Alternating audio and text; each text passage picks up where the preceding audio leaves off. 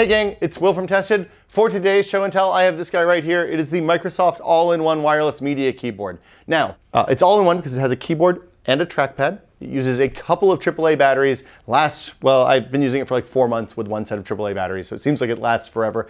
And I'm using it for the media PC in my living room. It's great for that because I can hold it in my hand like this and work the trackpad with my right hand, type on the left hand. And it's not the kind of thing I keep out all the time, so I didn't want to spend a ton of money on it. I tested a bunch of different keyboards from Microsoft, Logitech, and a couple of other companies that had trackpads integrated. And this one actually had the trackpad that I like the best. It's not as responsive as, say, an Apple trackpad on a MacBook or MacBook Pro, but it's more than sufficient for the occasional needing to mouse in and maintain a Windows PC that's running in your living room. So that's it. It's the all-in-one media keyboard. It comes with this little dongle. It isn't Bluetooth, which is really my only knock against it. And the best part is it only costs 26 bucks. So that's it. See you guys next time.